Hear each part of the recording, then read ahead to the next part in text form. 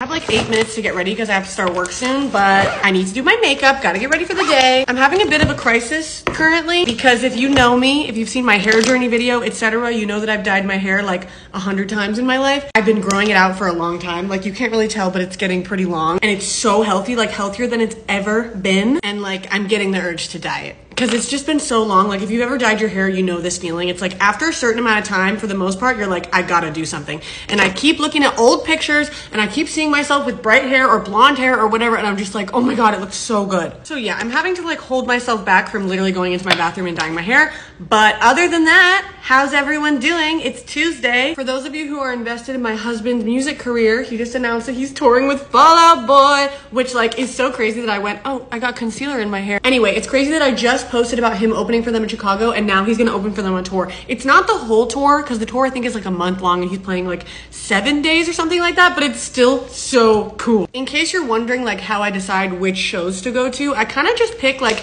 either the coolest ones or a city that I really want to go to. So for example, I think he's opening for Fall Out Boy at like a stadium in New York, like a massive fucking venue. So I'm probably gonna go to that. And then I also really want to go to Toronto just because I like Toronto. So I'll probably go to those two. But sometimes it's random. Like sometimes it just lines up with, oh, what's the easiest one that I can go to? What's the least amount of days that I can be away from my dog? You know, stuff like that. I literally have 3 minutes to finish my makeup. I need to hurry up. Oh my God. And you might be thinking like, oh, Dani, don't you work from home? Yeah, but I still have to clock into work. So I still have to like get ready for work like everyone else does for the most part. And I don't do this every single day. I just have some stuff I need to do today later. So I want to be ready for that. Also, I mentioned yesterday that Emin is going to a fancy party and I wasn't sure if I was going with him. But yesterday he RSVP'd +1. So I'm going with him to a fancy industry person party, which means I need to wear a fancy outfit. So I need you guys to help me pick that. Maybe I'll do that like tomorrow. Okay, this has to be the fastest I've ever done my makeup. I'm basically making it just in time. Okay, I need to go work now, but this is my extremely light and rushed makeup.